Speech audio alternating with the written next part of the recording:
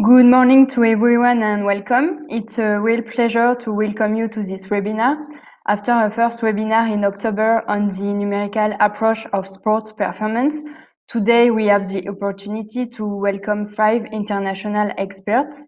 The aim of this webinar is to share models of scientific support for elite athletes set up in various countries around the world. This conference will also be an opportunity to discuss the link between research and coaching with athletes and its impact on training practice. 5 international well-recognized experts in the topic of sports science will present their approach to sports performance.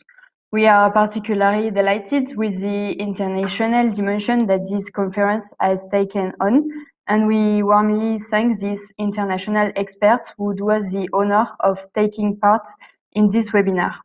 It's now my pleasure to welcome Dr. Gaël Guillem, Head of Sport Expertise Performance Laboratory here at INSEP, to introduce this morning session. Thank you very much, Adele, for your words and the kind introduction. And hi, everyone. I'm glad to be here with you this morning and to have the opportunity to open this webinar.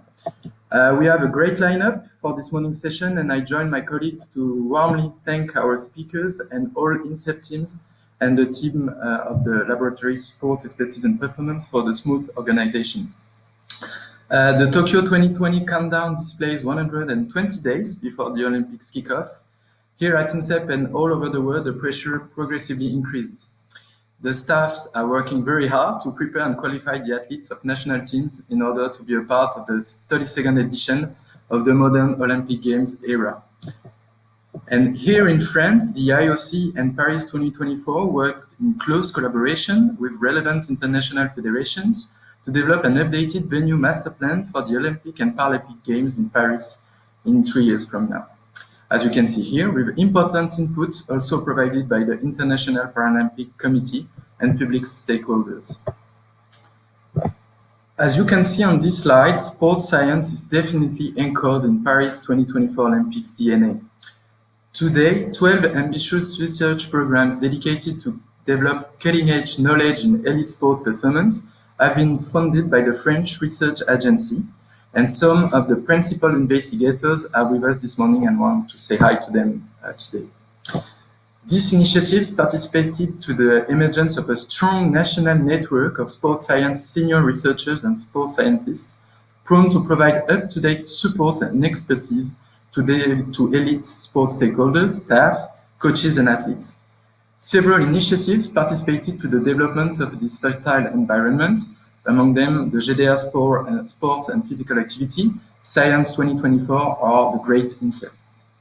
As another evidence of this new deal, the Agence Nationale du Sport recently started the Sport Data Hub, aiming to optimize individual and collective performance using aggregated data, research, and comparative analysis at national and international level. 1 year before the Olympics, we will be more than happy to welcome you all and the entire sports science community at the Palais des Congrès de Paris for the European College of Sports Science Congress. This will certainly be an exceptional opportunity to meet and share the results of these research programs, among others. Around 4 months before the Olympics kickoff, elite sports stakeholders face several major challenges that we hope Science Insights may help to tackle in 2021. First of all, the postponement of the Olympics and other major sports competitions disrupt the athletes' preparations, shaped competition schedules, and impose athletes and staff to combat anxiety, preserve motivation, manage emotions, and define new objectives day by day. I hope we will address the question of whether psychology can provide useful knowledge to face these issues. On this topic, I am looking forward to listening to Paul Wylleman talk in the end of the webinar, so please stay with us until the end. And second, the health crisis and the associated measures taken by the authorities to limit the virus propagation substantially changes the competition environment. Athletes and staffs are eager to benefit from medical and scientific input to adequately prepare athlete track from home to the competition facility. They also need to build strong organization to cope with this challenging context. But we all know that deeper drastic changes are underway. The development of easy-to-use, light, less and less invasive sensors today allows to track athlete performance up to an embedded monitoring. The upcoming AI revolution also provides access to innovative key points of interest using aggregated data. The rise of such promising technologies may also expose staffs to tech flooding and data overload. This context requires adapted organizations and resources to blast these challenges. In this particular and changing context, I hope we'll have the time to discuss the role sports scientists and analysts may play to help elite sports stakeholders adopting optimal strategies. But also, what would be the future for these experts and how high-performance centers adapt their organizations to be able to propose up-to-date services and resources to the federations. As a webinar roadmap, we submitted these basic questions to our renowned speakers in a way of addressing three major stakes. First, organizations. Second, tech transfer and the art of applied science to impact performance. And finally, the links between research and practice, how bridging the gap between science and sports, which will be our first talk this morning by Adam in a few moments.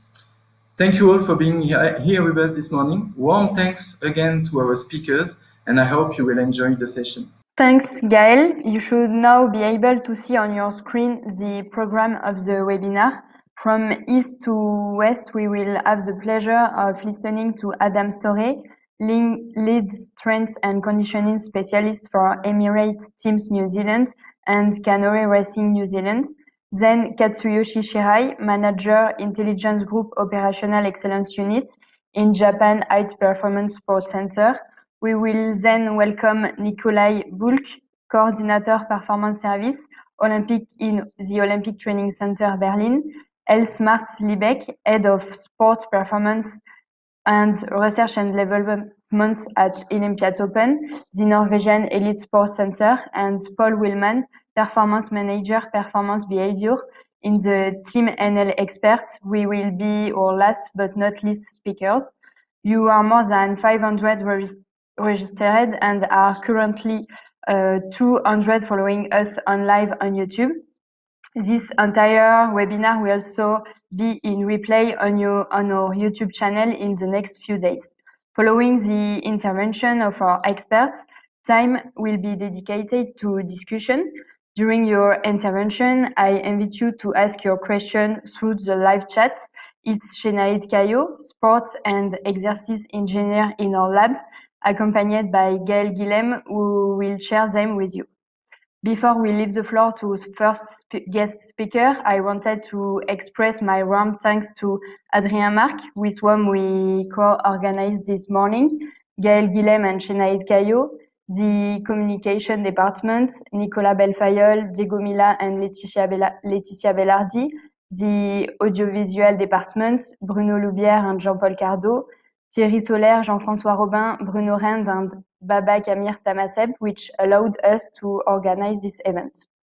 Without further ado, we will listen to our first speaker, live from the New Zealand, Dr. Adam Storey. Thank you, Adam, for being here with us despite the late hour at your home. Adam Storey, specialist background in the areas of strength and power development, has enabled him to work with multiple world and Olympic champions and within professional and international rugby union and sailing environments. Adam will discuss some of the research that he is currently leading at AUT University's Sport Performance Research Institute and how it influenced the athletes and team that he worked with. Adam, it's your turn. Thank you very much for the very kind introduction. So as Adele mentioned, my chat will be around bridging the gap between science and sport and just, I guess, my perspective on how we do it here in New Zealand and with the athletes and teams that I've worked with.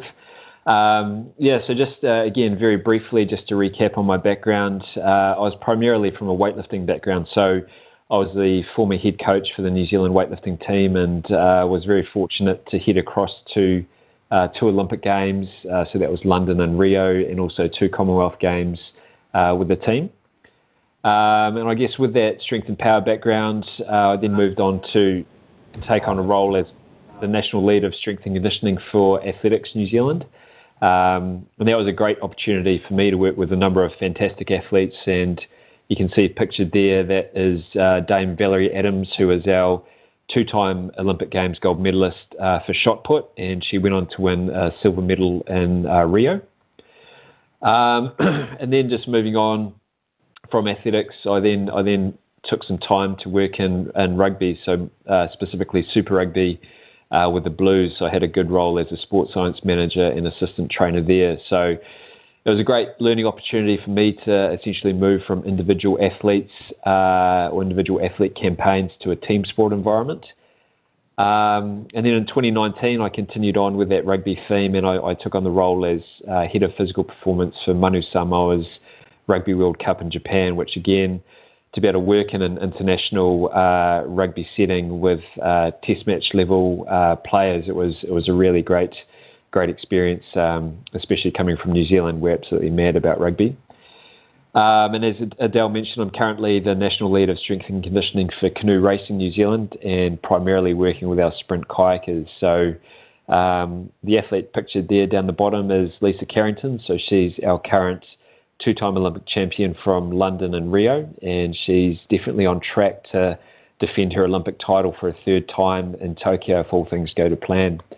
And lastly, currently with Emirates Team New Zealand as the lead strength and conditioning specialist there. So it's a great experience to be part of.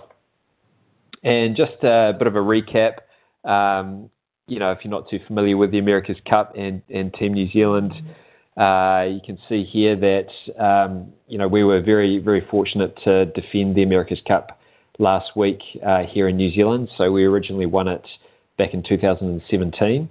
And these boats and athletes are quite a unique specimen. So you can see in this aerial shot of our America's Cup boat, we've got a crew of 11 members, and 8 of these members in the crew are grinders.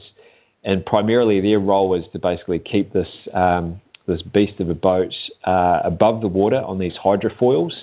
And so their workload involves grinding at sometimes very, very high resistances with low RPMs, or conversely, throughout the course of a race, they'll be using light resistances at an extremely high RPM.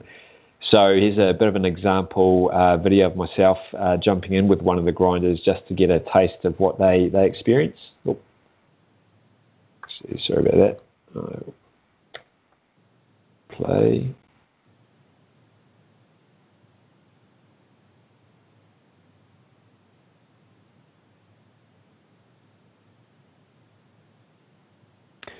Yeah, so for me, again, it was a good learning opportunity within that crew. We had 7 Olympic medalists and 35 world titles within that crew of 11. So again, the wealth of experience from these athletes was phenomenal, and it was great to be a part of. And lastly, I've just got a research position at AUT University, again, as Adele mentioned. So the unique thing about this position here is that we, for our postgrad program, we are based at our National High Performance Training Centre in Auckland, so at High Performance Sport New Zealand. So we've got a really good opportunity through the university to conduct some good research with some top-level athletes, whether they're individual or team sport athletes. So it's really good for our students, and it's also great for High Performance Sport New Zealand. So at HPSNZ, or High Performance Sport New Zealand, we've got essentially, this is our structure that we roll with. So we've got 3 main branches, one being performance, one being athlete health, and the other one being performance innovation. And you can see the areas that I'm primarily involved with are the areas highlighted in red. So S&C, where I'll be influencing the athletes that I work with from the physical performance perspective, and also our AUT research, which I'll conduct with my postgrad students, and that's probably falls under more of the performance innovation branch, but the two very much marry up quite nicely. And when we try and formulate any type of research program, we always bear these five pillars in mind. So they're always critical in our thinking when we're trying to come up with that good research question and research proposal. So the first one being obviously performance. And what we mean by that is ensuring that each idea has a really good link to an actual medal. The next one is impact. And we want to be able to basically see what ability we've had to actually improve performance. So we don't want to just conduct research for the sake of research. We actually want to make a meaningful difference to the athlete or team. Priority is also then we look at, where does that research project sit? Where does it sit with the athlete? Where does it sit with the coach and also the high performance director? So that will give weight to how much time and emphasis and resource we put towards a specific research question. And at the end of the day, as much as we really, and me in particular, I really like to explore some of the anecdotal coaching evidence that exists. The majority of our research projects still have to be evidence-based driven. And lastly, we need to have some champions. And what we mean by champions is we obviously would like to see improvements in athlete performance, but we also like to see champions in the sense of new researchers being developed throughout the course of the journey as well. So the next few sections, I'll just provide an overview of some of the specific studies that I've done within the teams and athletes I've worked with. And as I said before, I like to look at some of the anecdotal coaching evidence because I think that's where the real gold nuggets lie. And sometimes when we look at the current literature regarding certain recommendations, there's quite a big contrast between what's happening in academia to what's happening in the real world setting. So one of the projects I conducted with one of my master's students while I was at the Blues was, what are the effects of repeated watt bike sprints on a player's performance, in particular their horizontal power and power producing ability. And the reason that we devised this research project was basically, in rugby, the players are sustaining a lot of injuries on a daily and weekly basis. So doing off-feet conditioning, particularly on a watt bike, for example, is very common. And it's a great way to obviously maintain their conditioning and body composition. But we wanted to see, does it actually have a carryover effect to their on-field sprint performance as well, if a player, for example, is stuck on a watt bike for a period of weeks? So in this investigation, we had essentially a control group, a watt bike group, or a treadmill group. And the key markers of performance that we were looking for was changes in 30-metre sprint time and also a repeated shuttle test. So that was basically indicative of their power endurance capability. And you can see just very briefly, over the course of a 4-week training intervention, the individuals were required to gradually increase the intensity that they were working at. And you can see across a number of sets and reps, their overall workload was also increased progressively from week 1 to 4. And another key variable which we really wanted to look at was, how this intervention could potentially change an athlete's force velocity profile. So just to make sure everyone's on the same page, with the force velocity profiling, we can basically calculate what an athlete's theoretical maximum horizontal force producing ability could be, and also what their theoretical maximum horizontal velocity could be. And then we can look at other aspects, like, for example, what is the optimal velocity that elicits their peak power?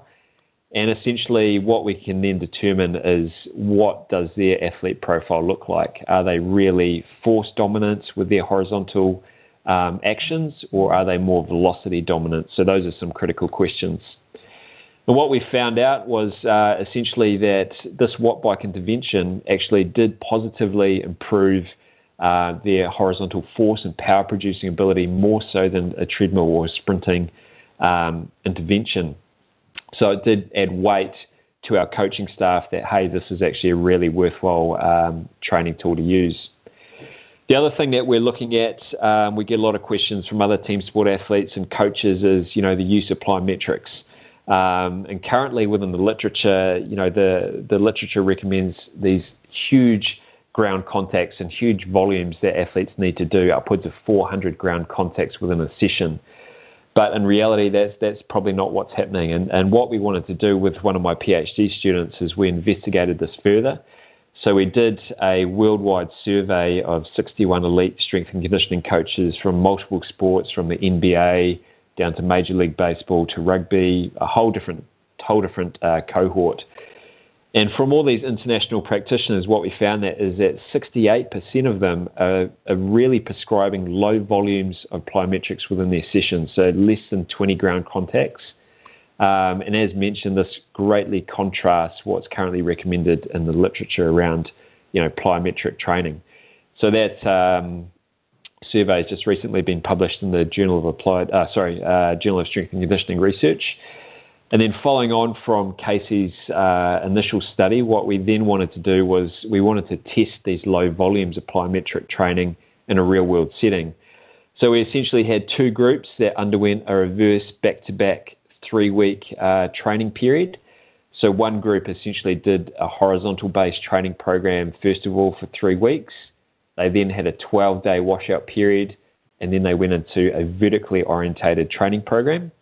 The other group did the same thing, but in reverse. So they started with the vertical training program, 12-day washout, and then finished with a horizontal training program. And what we found was that the individuals that started with the horizontal training first, they actually improved their 30-meter sprint time quite significantly. The individuals that started with the vertical training program first actually maintained their 30-meter sprint time. So again, it's still a good outcome. And as expected, the control group that did no plyometric training actually declined in performance across that 6-week intervention. So a concluding finding of Casey's research was that, even the vertical plyometrics are really adding some good benefits in terms of that secondary acceleration phase, so that 10 to 20 meter split time. But ultimately, whether you're doing it horizontal first or vertical first, the key finding was that, these ultra-low volumes of, say, 20 ground contacts do actually provide a meaningful impact to team sport athletes. And again, it was interesting because it really contrasts what's currently out there in the literature. And lastly, I just want to discuss what one of my other PhD students, Dustin Aranchik, has just recently finished up doing, and it's the use of eccentric quasi-isometric contractions. And the basis of this project really was spurred by a lot of our medical team wanting to figure out ways that we can load our injured athletes in a safe and a really effective manner. So with these eccentric quasi-isometric contractions, or EQIs, basically what they entail is getting an individual to hold a position until isometric failure.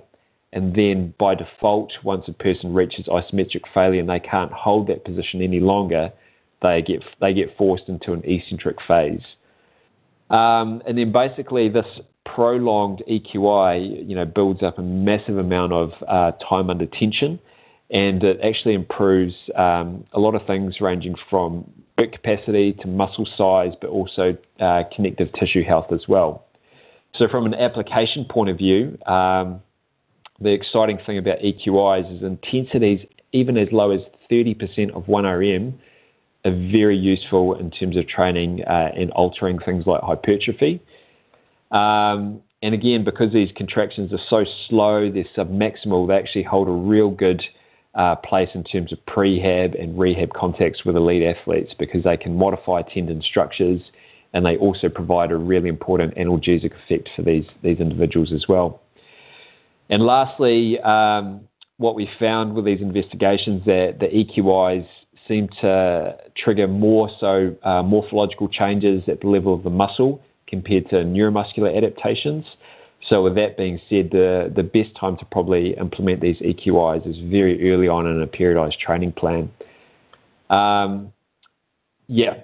mentioned, and not only do they increase total training load for injured athletes, you can also do them from a performance point of view. So here are just two very basic examples of how an EQI could work.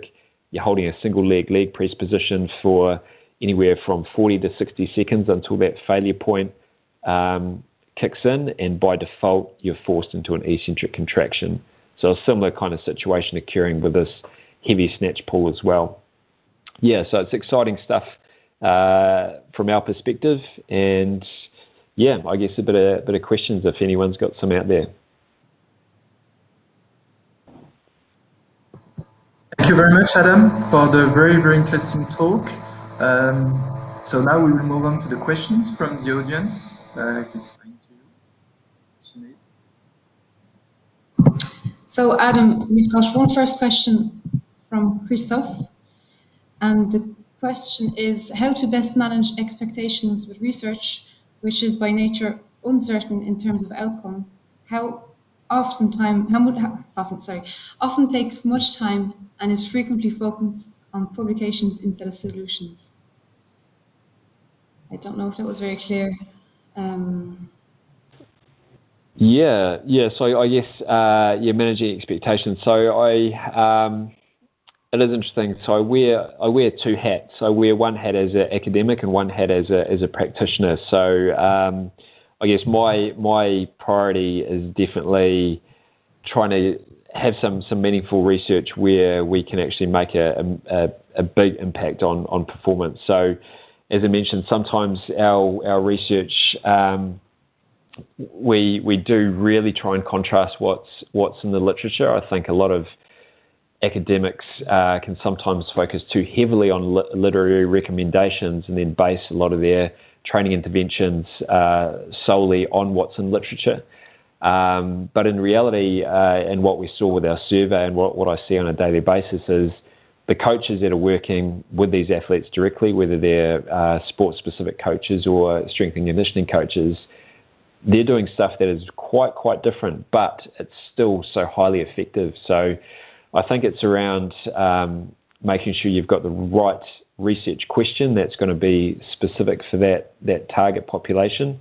So hopefully that answered somewhat the question by Christophe. Your next question, Adam, is what is your time distribution between support to athlete and research?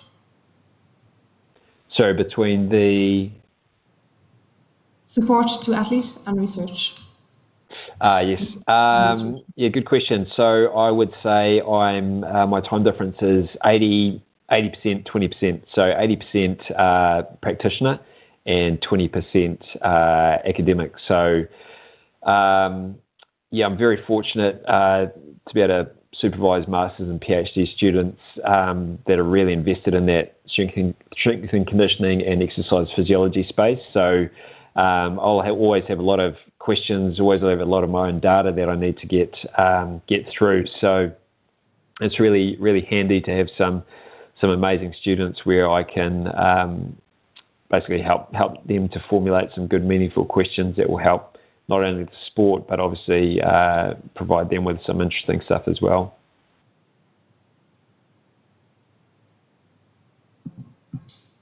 Okay. So the next question is, what skills do you think are essential to be able integrating staff as part of sports scientists? Yeah, that's a great question. And that's actually something I want to do, and I've discussed at our university, is almost creating a master's program around high-performance sport. So I think at the moment, a lot of universities worldwide provide, phenomenal stuff in terms of, if you want to be a sports science specialist or a strength and conditioning coach, but sometimes some of the softer skills really get missed out. And I think that's where it comes down to. So, people can have the brightest ideas, the best looking resume, but at the end of the day, what I've found in working with elite athletes is how well you can build relationships with coaches and athletes is probably just as important, if not more important, than what your IQ is, or whether you've got this degree or that degree, if that makes sense. So that's where I want to take things with this potential masters in high performance sport, is making sure that these students will be getting the theoretical understandings of what you need to be a sports scientist, but also understanding some of the softer skills and how to integrate all that to be a complete package, if that makes sense.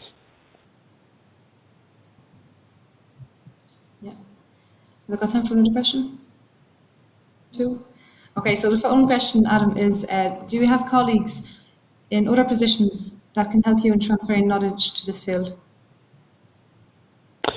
Yes, I mean, I guess that is, New Zealand is a country of 5 million people, so we're very small on the scale of other nations. So that we use to our strength because we're so small. We've got a very, very tight knit community across all sports. So we can, and I'm a huge believer in collaboration. So I have a lot of other colleagues that are either just straight practitioners and they'll have a question or a problem that they're trying to figure out. So then that'll help create a research project for us, or vice versa. Sometimes I'll just have my practitioner hat on and I need some help from a research point of view. So I'll collaborate with either different individuals from different institutions, even to the point where I'm currently co-supervising a PhD student over in Victoria University in Melbourne. So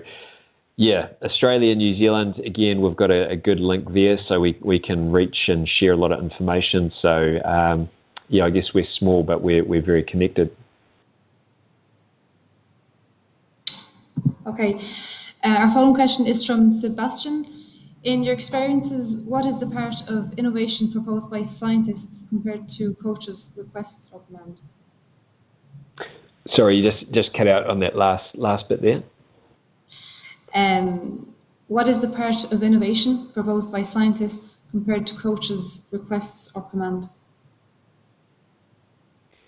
I mean, the perception of innovation is what I heard coming across there.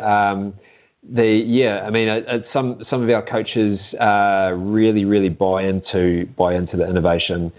Some of our coaches, again, have been very successful on the world and Olympic stage, but they very much stick to what they've done previously, and they don't want too much change. So again, I guess that comes down to some of the softer skills, like as a sports scientist or someone that's trying to implement some of this innovation.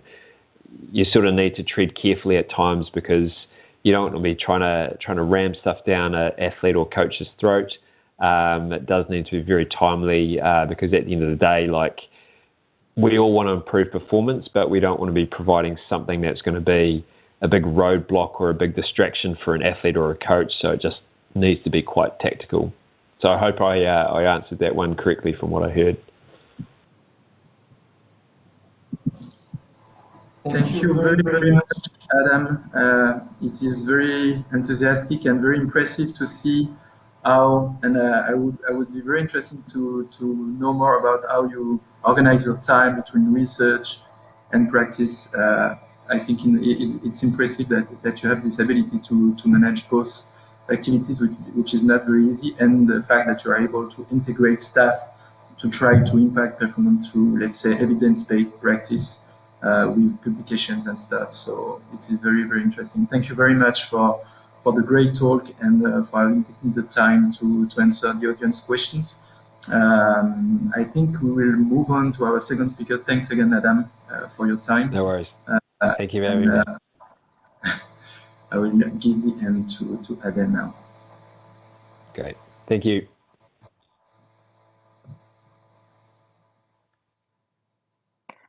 We will now hear Katsuyoshi Shirai, lead of Sport Intelligence Group, Operational Excellence Unit in Japan High Performance Sport Center, who will present how sport information boosts scientific support in sports. Katsuyoshi, it's your turn. Can you hear me? Yes, we hear you. Yep. Thank you for your great introduction. Good morning, everyone. I'm Katsuyoshi Shirai, manager of Intelligence Group in Japan High Performance Sport Center. First of all, I want to say thank you to INSEP for inviting me as a speaker to this conference. It's a great honor to present at your conference. I hope my presentation will give you some insights to your work. So, the outline of my presentation is follows. At first, I'd like to introduce myself and my team, and then I will talk about two examples of how sports information has boosted sports scientific support in Japan. First, let me introduce myself. I've been working at the Japan Sports Council for 20 years. In 2001, the Japan Institute of Sports Science has established, and I became a member of JISS as a researcher in the Department of Sports Information. At that time, my main job was to take video during the games and provide games analyzed data. On the right side in this photo, you can see me at Athens Olympic Games 2004. On the left side is Dr. Kirome, who is now the Director General of JISS.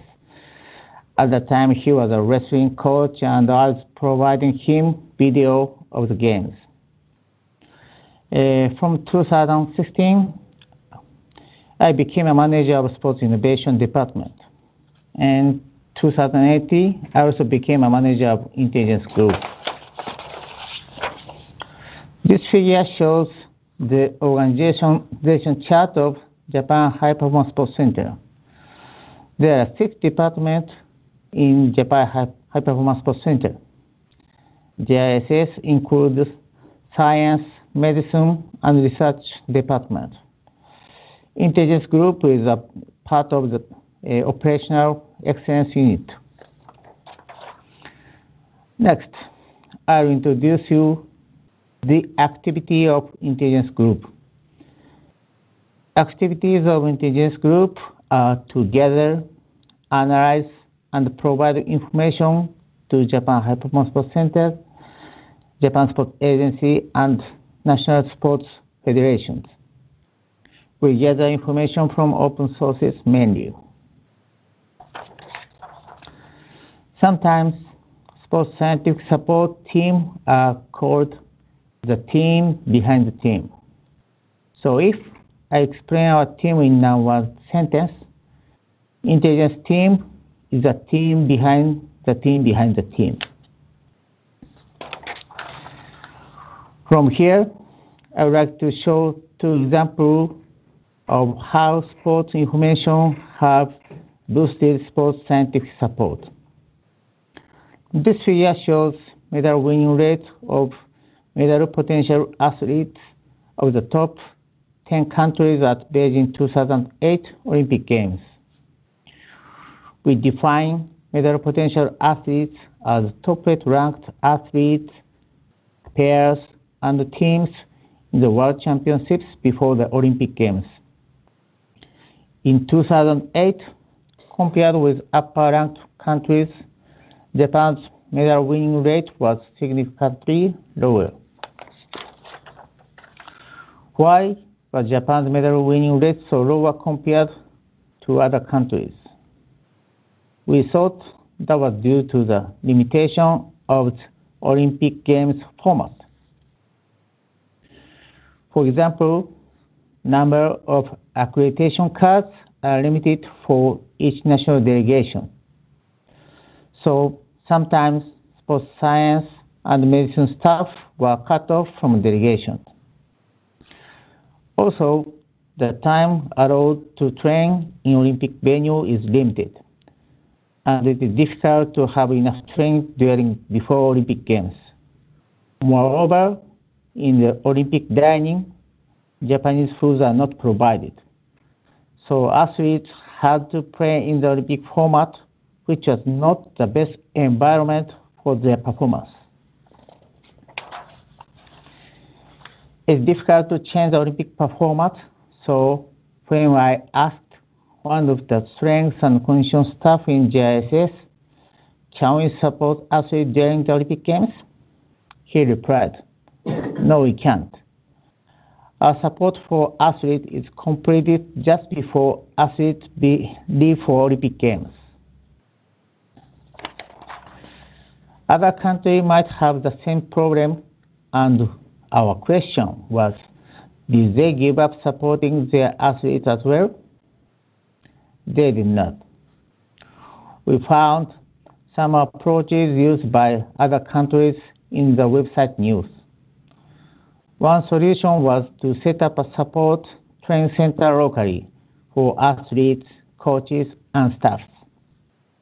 This slide shows the United States High Performance Training Center that was set up for the Beijing Olympic Games. And the other news shows that Australia has also set up Australia Recovery Center. Both countries have a high medal winning rate than Japan. So we decided that we will set up a support center for Japanese athletes in London 2015, like United States and Australia. This picture shows you the Japanese support center in Rio 2016. Japanese meals were provided by the same company that is catering at Japan High Performance Sports Center. So athletes can eat their meal with the same taste, quality, like in Japan. Some weighted training machines of Japan High Performance Sports Center were provided as well. Also, Japanese people love to take a bath, but athletes' village often do not have bathtub in each room. So big jet bath was an important point to decide which facility to set up support centers. This figure shows the number of medals and the medal winning rate of medal potential athletes in 2008, 12, 16. Red bar shows number of medals and the blue line is medal winning rates. Number of medal in Beijing was 25, London was 38, and Rio was 41. 41 is the best ever for Japan. Medal winning rate in Beijing was 20%. London was 32%, and Rio was 33%. After Beijing, number of medals have increased because of the improvement of medal winning rate of medal potential athletes. Of course, setting up support center is not the single reason of this improvement, but it is natural to think that it is one of the main reasons.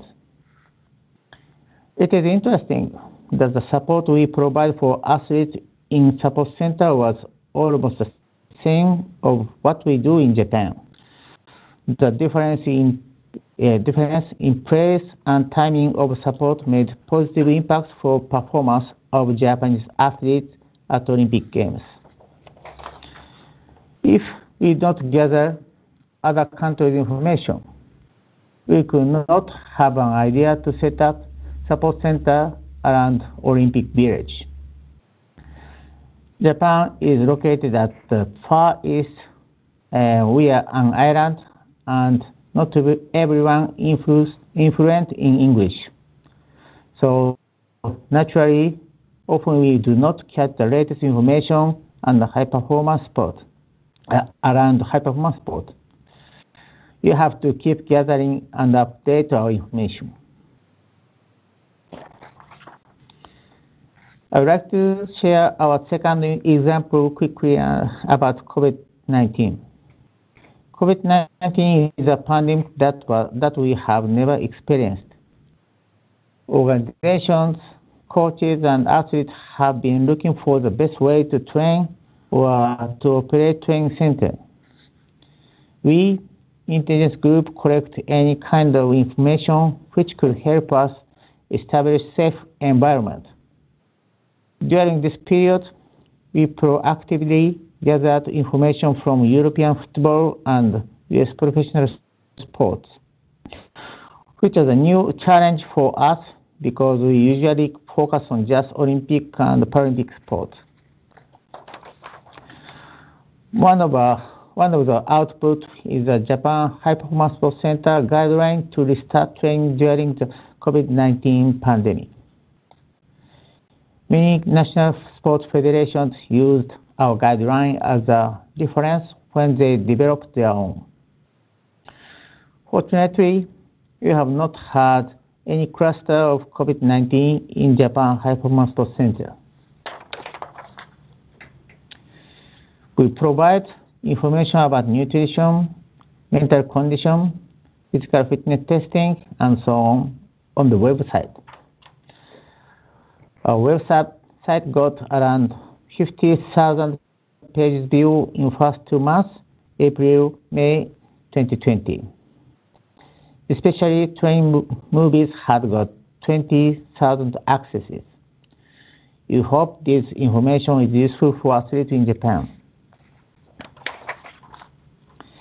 In conclusion, we believe that sports information had boosted sports scientific support in Japan, as I showed example on my presentation. In 2001, JISS had been established and department information was included. That was a part of a positive power to raise performance of Japanese athletes. If we did not have information department, it would be difficult for Japan to stand and keep the position we are in.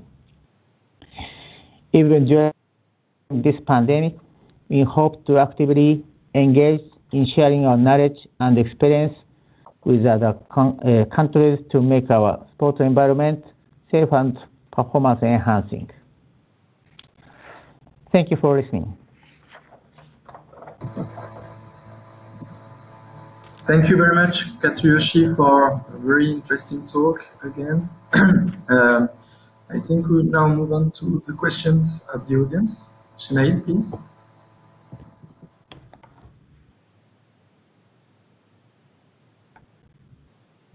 So our first question is from Gail.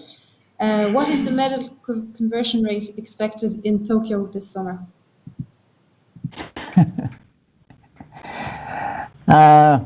Because this pandemic situation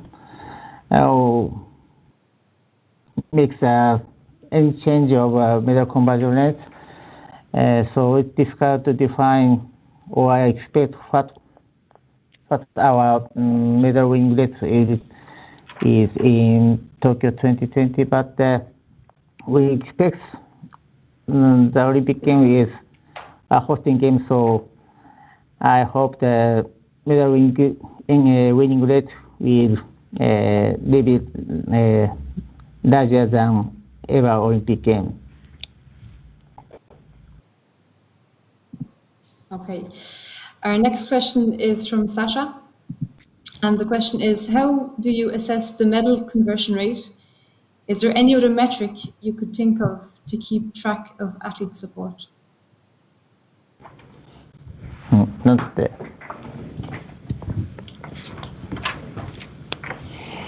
Oh, we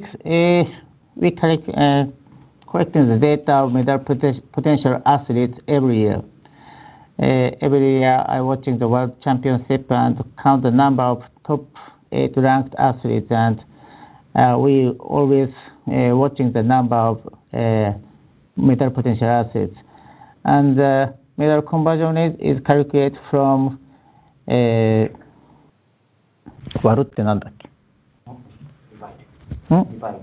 divide. We divide the number of medal winning number of medal from medal potential athletes to from Lambda. Sorry.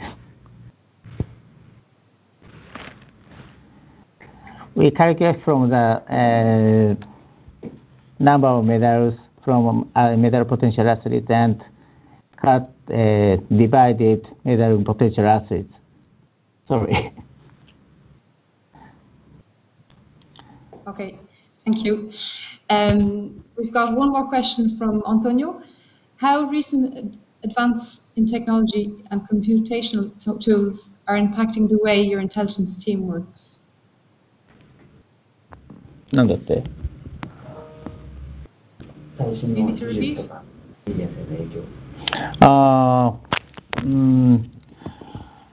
We're collecting latest news from all over the world, new technology which applied to high-performance sports, and we have a division which are developing a new material and tools that helps for high-performance sports. But that is that is top secret, so I cannot tell about it.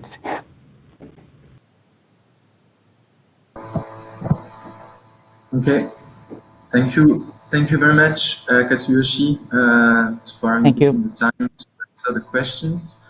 I hope the communication is okay because we had a delay between your slides and the vision on YouTube, but I think everything was quite smooth, so thank you very much. For again the very enthusiastic talk on another topic regarding data, even if everything cannot be showed on the screen. I hope that what you provided helped the audience to better understand what Japan built for the next Olympics, and I hope everything is fine in Tokyo. Thanks for your time again, Katsuyoshi, and we will now move on to our next speaker. Thank you. I turn over to Dr. Nicolai Böhlke, which is currently the coordinator of performance service at the Olympic Training Center in Berlin since 2014. Nicolai will give an overview of the different institutions offering support in the German sport system, highlighting which strategic and operational mechanisms are in place to achieve the goal of providing integrated and performance-focused elite support sports services. Nicolai, it's your turn. Thank you very much, and thank you very much for the kind introduction and for being here. I assume everybody can hear me and you can see my slides now? We hear you, we see you, and we see your slide. It's perfect. Okay, cool. Then I can start. So again, thank you very much for the kind introduction. And what I'm going to do is basically offering you a very long sprint through the research and service network for elite sport in Germany. I'm going to talk a little bit about the roles of the different players we've got in our system. Once we know the players, I'm trying to give a rough idea how the processes and the management work, how the players especially get their tasks and funding. Then coming into the back bend and trying to give the German system a little bit of a reality check, and then come to the finish line with one or two examples from my daily work to show you what it feels like when the system seems to work. But before I get there, basically as a little bit of a warm-up, I just want to put 4 things out as a bit of a disclaimer. First of all, I'm only going to talk about the sport science support or a support service infrastructure we have in Germany. And I think it goes without saying, this is not winning medals. The athletes and the coaches are winning medals, and without having dedicated athletes and knowledgeable and inquisitive coaches, these service and support structures will also not deliver. I think this is something to keep in mind. Secondly, I'm going to talk about the situation of the German system as I work with it today. There is a lot of change going on in the German elite sport system, especially how the support system is working and managed. So if you would hear me talk again in half a year's time, it might be a different picture that I'm giving. Thirdly, I am working currently at the Olympic Training Center here in Berlin. So I'm working in a frontline institution. I will give you a frontline view of what it feels like to work in the German elite sports system. If you would have somebody speaking from with a boardroom view from the German Sport Confederation or higher up the strategic hierarchy, the picture might also be a little bit different than what I can give you today. And finally, I will try to draw a bit of an international comparison, and I do this under the big headlight that any type of international comparison, when you look at sports systems, you have to do very carefully to draw any conclusions. What works better in one country might not be the solution for another country. It's highly embedded in the social, cultural context, how sport is organized. So without further ado, getting to the start line, talking about the players and their roles in the German sports science support infrastructure for elite sport. First of all, starting with an organization I also represent, we have something called Olympiastützpunkte or Olympic training centers. We've got 13, respectively 17 of them distributed all over Germany when you count in the regional hubs. Our job is to deliver the well-known, internationally established elite sport support service package, from medical support over lifestyle support to training science support. We do this to athletes and coaches in our respective region. So that's the useful thing of being spread around in Germany quite a bit. So we reach the athletes where they live, but also we join athletes and coaches when they go to training camps and competitions and help out there. The second level of support comes from two national applied working research institutes. This is first and foremost the IAT in Leipzig, the Institute of Applied Training Science, and their role is basically their main role is basically to support the elite sport practice with applied research and innovation projects and development work on this training science, sport science spectrum. Then secondly, we've got the FES, the Institute for Research and Development of Sport Devices, which is based here in Berlin. And they have got a similar task spectrum, but they focus primarily on, what their job is to focus on engineering projects, so building boats, building bikes, and measuring technology. Both of these institutions have a clear role to play, as in they get their insights and their tasks from the front line of elite sport practice, as opposed to over 60 university-based sports science programs or sports science institutes. They are the classic academic research. They have got the classic academic research interest and focus. Their work is very much theory-driven, academic field-driven, method-driven, which have been established at these institutions. So very the classic academic way of approaching sport. But we have to, of course, say there are also some established links with some institutes and institute representatives who actually have got also their pulse at the front line of elite sport practice.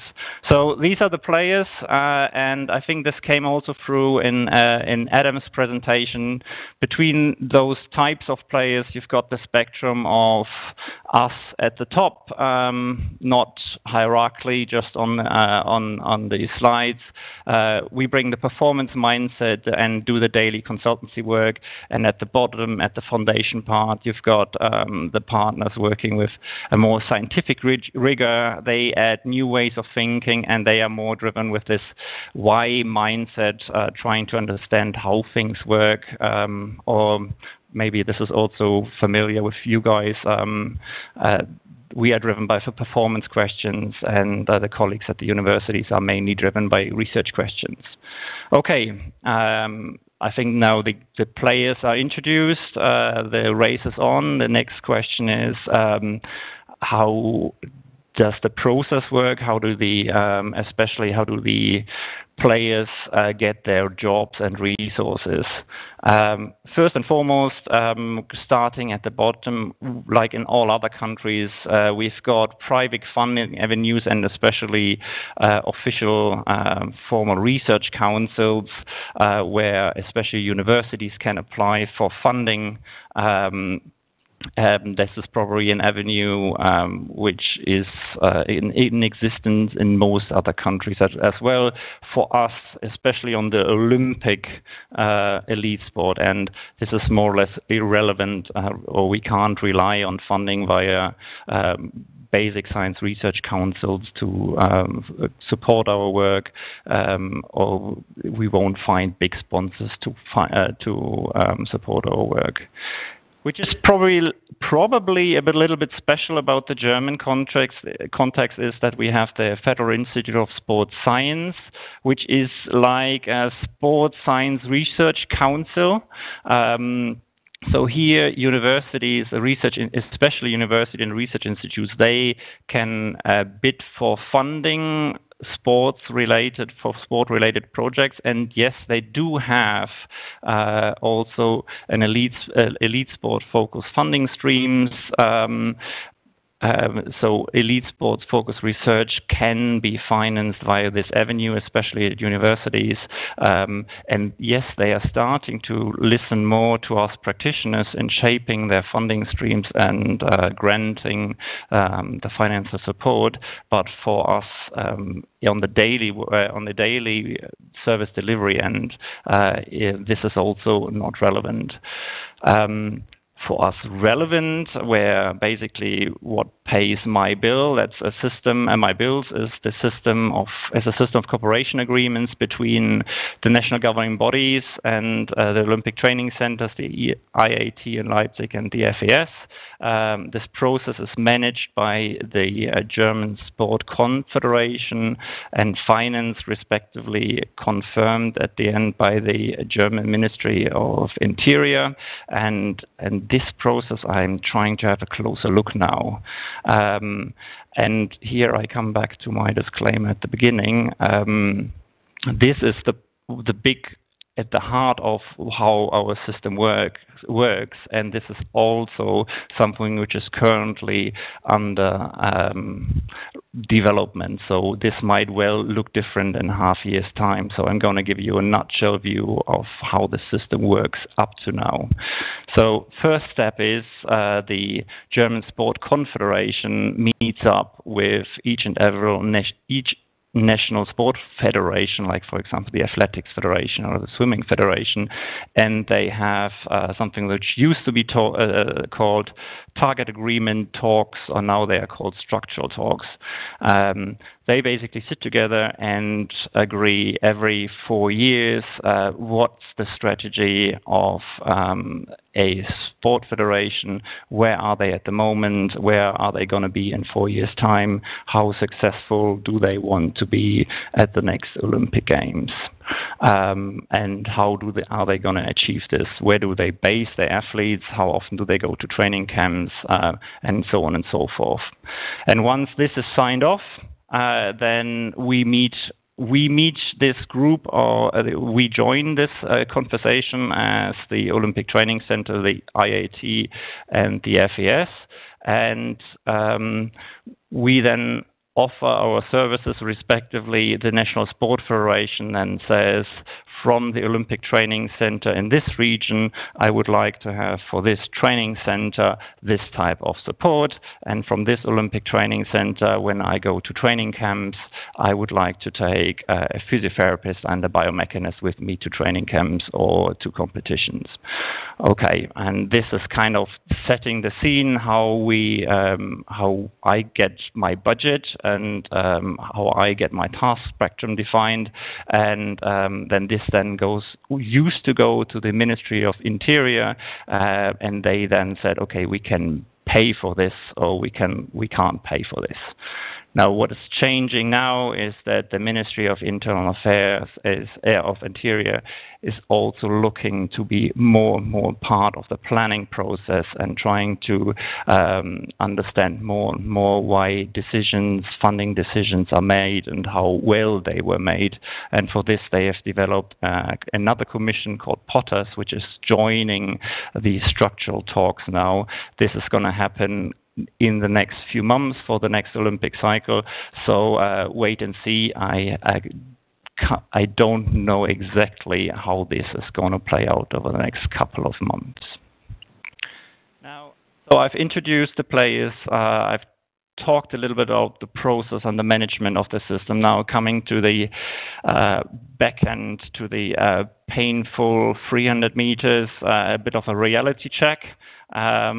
And we've heard Adam talk this morning. We will hear colleagues from New Zealand. We will hear colleagues from Norway. Overall, I would say when we look into, we heard from Japan, overall, I would say it's my perception that the type of support services we offer doesn't differ between countries anymore. We all deliver sports science support. We all deliver lifestyle performance support. We all got a network of medical experts. We've all got intelligence units somewhere in the background. So this is the what we do is no longer a big differentiator. And probably I would think how the resources which are available are distributed in the system is also rather similar, because at the end, there's no rocket science. We are planning with a 4-year planning horizon, and at the end of the day, the resources have to be distributed and planned. So I think this is pretty much the same or similar in most countries. The painful question is for me a little bit how much money is poured into the system, and especially where this money ends up.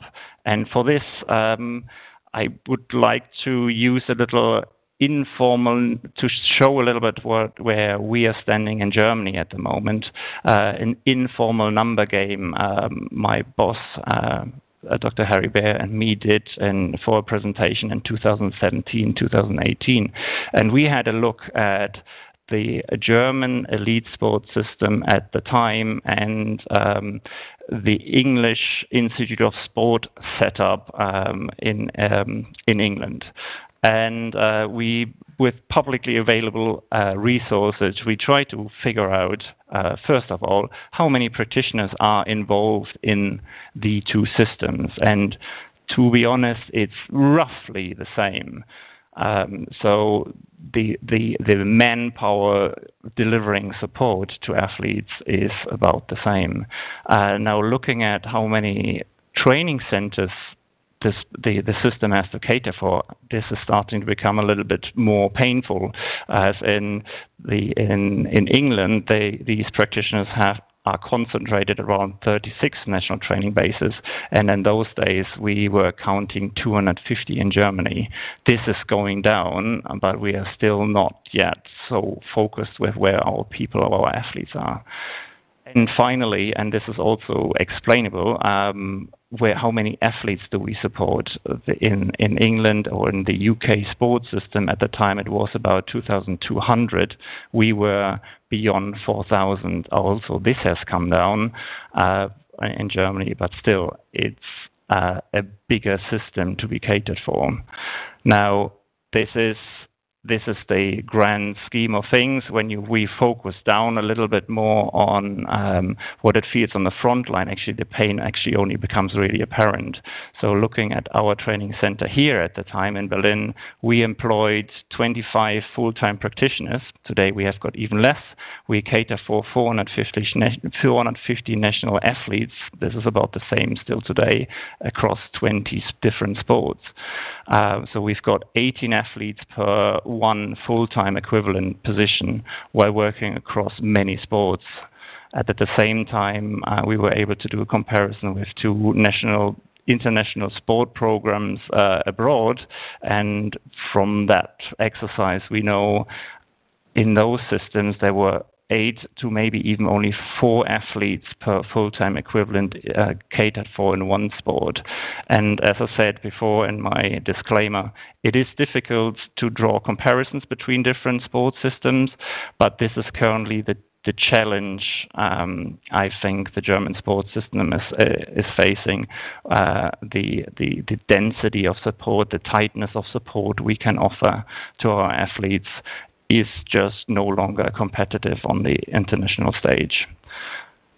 And with this painful look on the international comparison, we're coming to the finishing straight, and I still want to leave you with 4 examples where actually you can complain as much about a system which will never be perfect as systems will never be. We can still make it work, and a little bit like Adam, I'm apart from being the coordinator here of the support systems, I'm also a strength and conditioning consultant and coach here at the Olympic training centers. And I've just put up 3 pictures here from athletes I'm working with. For a few years, I'm working together with 2 divers, Christina and Elena Wassen, for more than a good year. I'm working together with a sprint cycling coach as a consultant to his strength training, Ike Pokorny, and I'm also working with a track cycling athlete, track cycling endurance athlete, Theo Reinhardt.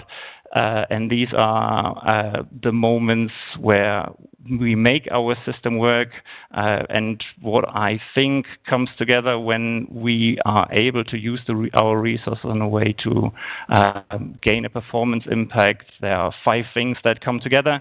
First of all, we've got dedicated athletes, and here I would like to again to mention Christina and Elena. They are dedicated in a way that they don't necessarily enjoy being in the gym, but they over the years they learn to appreciate that even though they don't enjoy it, it's an important part of their training, and we set up a system that they today can, even when they are out on training camps, they are basically self-sufficient in their training. We need trusting coaches. Again, here I would like to refer to Ike Pokorny. I don't work with his athletes directly. He basically came to me and just said, I would like you to give us some advice on how to change how we are working in the gym. And he took this advice and completely changed his approach to weight training a bit on that.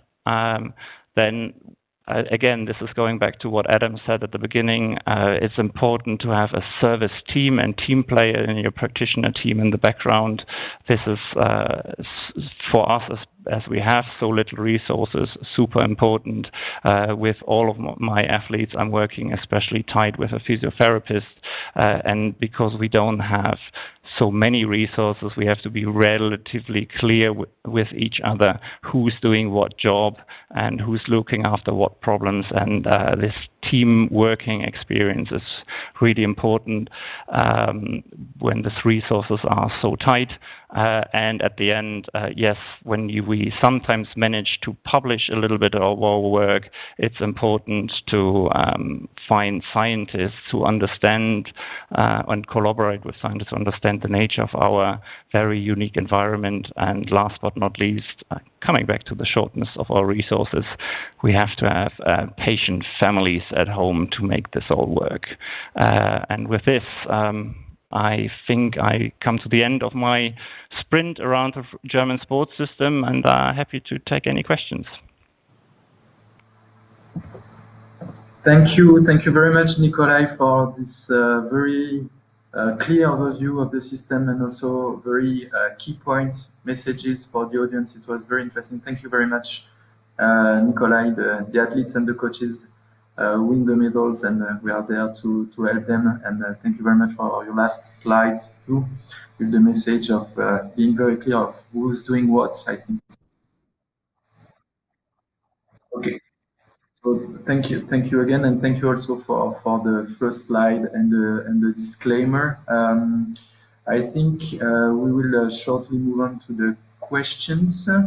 Maybe we have just lost the connection with Nicolai, so I'll just wait for my technical team to confirm that we have Nicolai with us still. Okay, so we'll need just a short moment to come back with Nicolai. The connection has been lost, so you have a short break for a coffee or to think about the best question that comes to your mind before we give the floor again to Nicolai.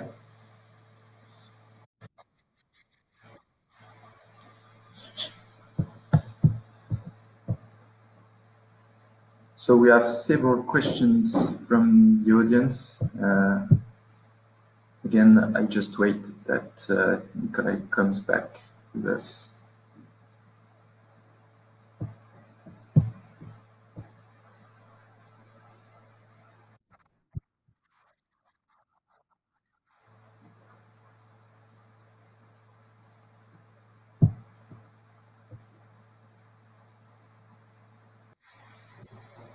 We cannot see you, and I cannot hear you either.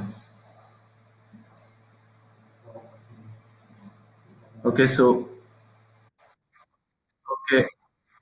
okay, so I think we will move on to the. Ah no, Nicolai is back. Can you hear me, Nicolai?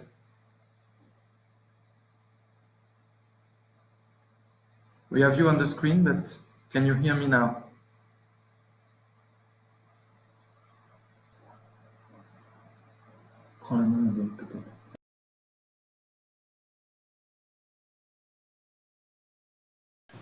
Do you know when my feed cut out? After you're finished. Yeah, just Okay. at the end of your talk. Oh yeah, it took too long. I'm very sorry. Yeah. No, I think it was again very interesting. Sorry for the technical issues, and sorry to the audience for these technical issues. So now we will move on to the questions. If it's fine to you.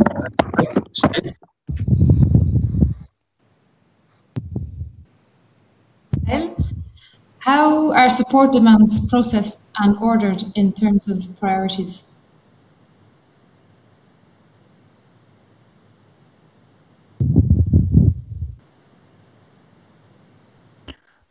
Okay, I'm gonna leave the Teams.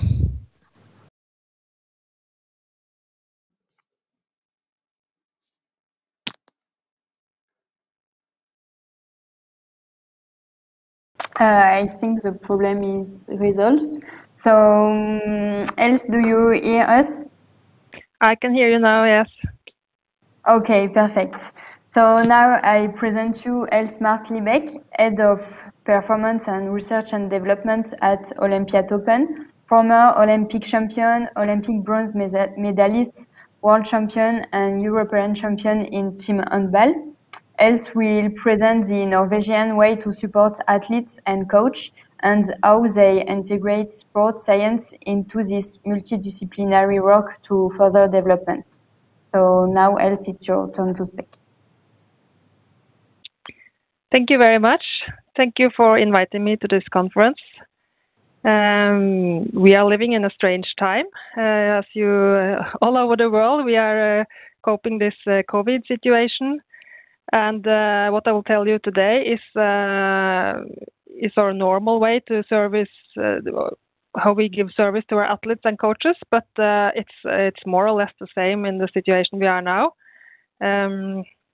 I will give you an overall view of Olympic Open and how we work with the coaches and the athletes, and main pillars. We are our core tasks.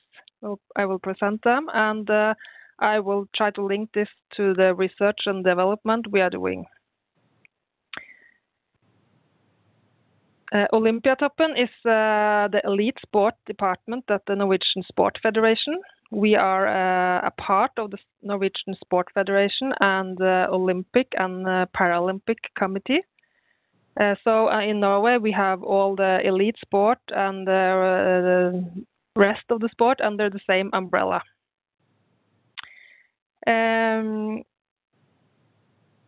We are overall. We have the overall responsibility for the results in the Norwegian elite sport, but the federations themselves, they are responsible for their own sport. Our vision is to lead and train best in the world, and we are working together for the big performances. That is our philosophy. We are working with 28 different sports, and we have a scholarship for about 300 athletes. So it's less than the German way. Yes, I would say I said something about Olympiatoppen and how we are organized, and that we are a elite sport department in the Norwegian Sport Federation and Olympic and Paralympic Committee. And we have 7 regions around across Norway. The regions, they are working mainly with the talent development. So here in Oslo, we are working with the national teams and their coaches, and supporting the athletes preparing for Tokyo and Beijing, both Olympics and Paralympic athletes. So this is a screenshot from the greatest sporting nation. Per capita, we have been on the top for many years. We are only 5.5 million people in Norway, so we are quite few compared to the other nations presenting here. Last year was a special year, so we got also high in the Global Cup ranking. But it will be interesting now to see how we are doing in Tokyo and next games in the Winter Games in Beijing. Winter has been our biggest success. We are a winter sport nation. We are born with skis on our feet, we used to say. And we in Pyeongchang, we got 39 medals, so it will be difficult to reach those medals in Beijing, but we are on a good way to preparing for those games. In Tokyo, we hope to double the amount of money not money, but medals from Rio. We got only 4 medals, which were disappointing for us in Rio, and we are hoping to get at least 8 medals in the Olympic Games in Tokyo.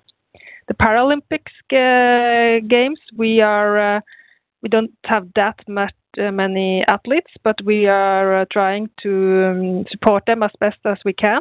And we have a very big sponsor now to support our work with the Paralympic athletes. So we are very much looking forward to see how we can transfer this into good results.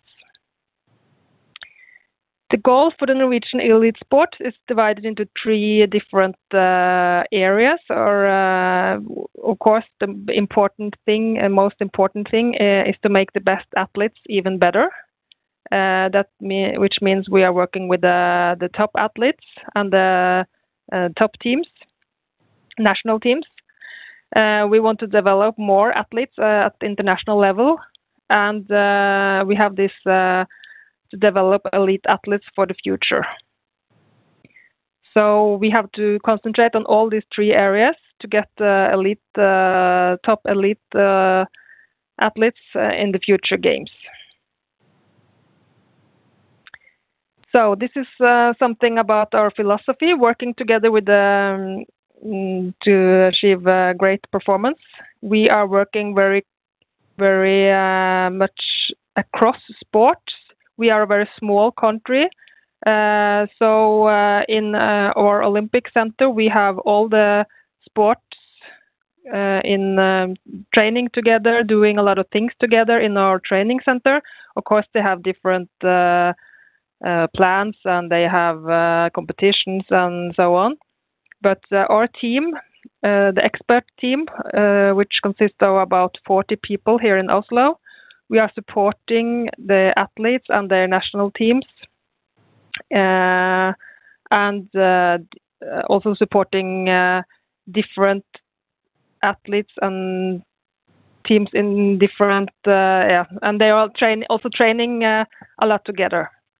So like an example of that could be the rehabilitation, which now we have a group of 8 to 10 knee injuries, and they are training together here to perform, to get their health back and prepare for their arena. So athlete support. The athlete is always in the center for our work. I think it's the same thing as it is across and for all of you across the world. So these are our expert fields. We have endurance, sports psychology, strength and power, technology, motoric skills, sports coaching, nutrition and health, and also dual career. And all these things have to fit to the individuals and to the individual athletes, to the teams and to the coaches. And we are working in teams with all these experts groups and we make plans and we prepare them. And you see the bottom right, we have the research and development. I will tell you a little bit more about that later, how we can fit this into all these expert fields. Our core tasks are to strengthen quality of daily training, relationships in the performance teams, and competition preparation and execution. So all things we are doing, we have to concentrate around these three things.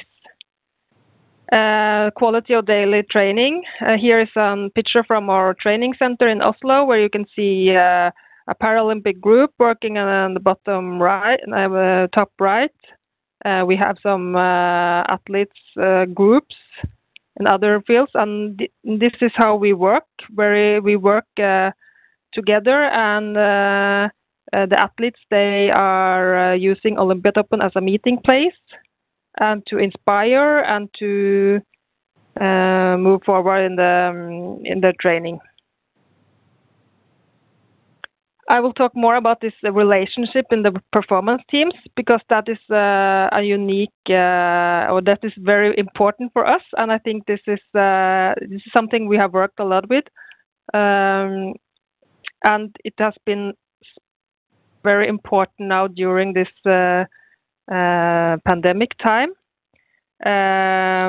We are not only concentrated about the expertise themselves. We are also, for us, it's very important that the people, that the experts, that they have the ability to build trust and to build good relationships to the teams and to the athletes, because I think we think that is a main pillar in our work.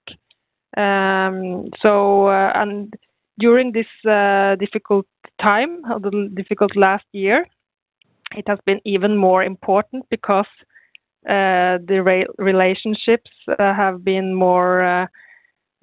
fewer around the athletes. So those who are very close to the athletes, they are more than experts now. One example of how we work with the coaches here is the Elite Coach program. It's a program we have for the coaches. It's not about making training plans or strength training. It's more about how they deal with the athletes, how they involve the athletes, how they work with the athletes to get them motivated, and yeah. And here top coaches from different sports meet and have this program. They discuss, they will reflect, and they get tasks they have to do in their own teams, and they are also mentoring each other, and they working with the experts to develop further. And the last core task is competition preparation and execution. Of course, that it is a very important area as well, and it has been even more important, I think, the last years. And we see that with technology and it's a lot of doors that opens. It's a lot of possibilities, and we are dealing more and more with that and to try to help the national teams and the athletes. And this, I will give you here a example of how we work at the para research and development, the para field. Over the last year, we got this new sponsor, and we have now designed a research project which includes para equipment, para health, para training, and para knowledge. And we are working with research centers and researchers across Norway with the best experts in these fields. We have the Oslo Sports Trauma Center, which is very well known. We have the Center for Elite Sport Research. And the unique thing about this is that the athletes, the coaches, the experts, and the researchers, they are working in the same hub, more or less. So the researchers, for example, this week, we had a researcher from working with para equipment together with the para alpine team, and they had good conversations, and they tried out new equipment, and they are now working, giving feedback to the new equipment, and they're working very close together to get this development. And this is how we work in the different fields, and that could be an advantage for us. We don't have that much money for research, but working very close with the research centers and the researchers, we can identify and we can translate the research into practice. And I think this is how we all want to work and use our money at the best way, not only to find some answers on questions that is not relevant for the athletes, but we have to be very focused on how we prioritize. So I'm not sure how about my time, but I see that I think that Paul is waiting. I want to say thank you. We had some technical problems in the beginning, so it was a little bit difficult in the start, but I hope you get a short glimpse of how we are working in Norway, and I think the most important thing to say is that we are different countries and we are different organized, and we have to adjust our system to how so it's an individual system, but we can also get inspired of how other countries are working.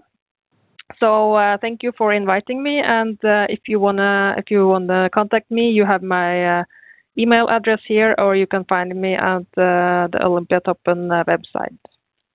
Thank you very much.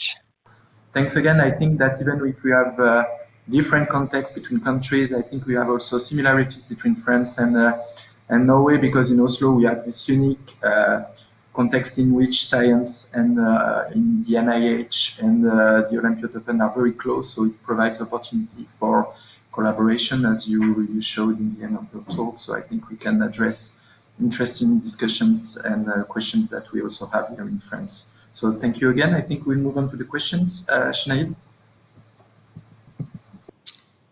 Hi, Else. So our first question is from Leah.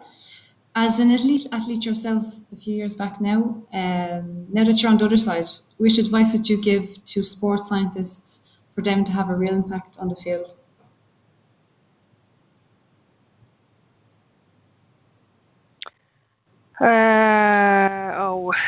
That would be to not complicate the questions, to make the questions even simpler, and I think for an athlete it can't be simple enough. You have to be a very good translator as a researcher, or you need a translator if you have difficult questions.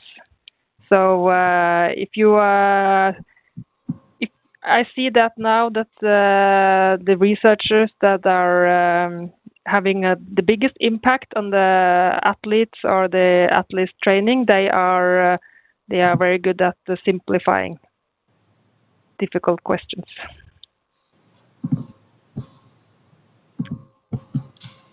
Okay, so our following question is, what are the relationships between the NIH and Olympique regarding the integration of research in performance support programs? We have a great cooperation with the Norwegian sport school or sport high school or in a sport university. We are located more or less at the same place. So we have also employees or experts who are partly employed at the Norwegian Sport University and Olympiatoppen. So they can also get this touch with the athletes and with the expertise and with the practical work of sport.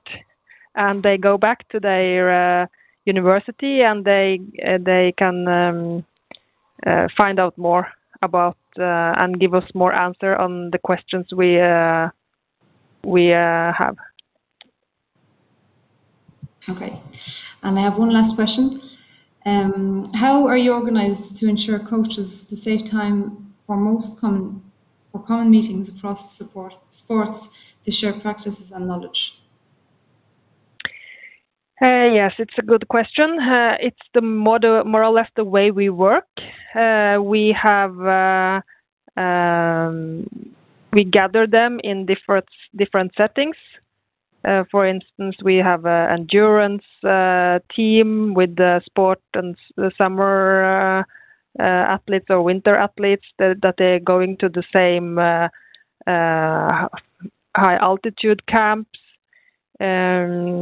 And Olympiatoppen is a meeting place where the coaches meet and they have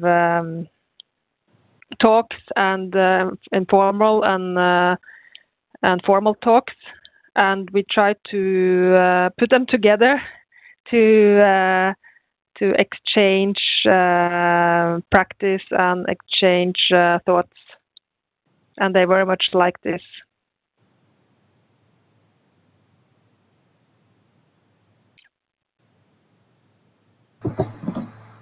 Okay, I think we are good with the questions. Again, thank you very much, Else-Marthe, for your answers and for your time. It was very interesting, and I think we will leave you now to switch to our next speaker. And greetings to Oslo. I think everything is fine there, and that we will leave this specific, special, and stressful time for other quiet time, maybe more normal, as you said in your introduction. Thank you very much, Else-Marthe, for your time.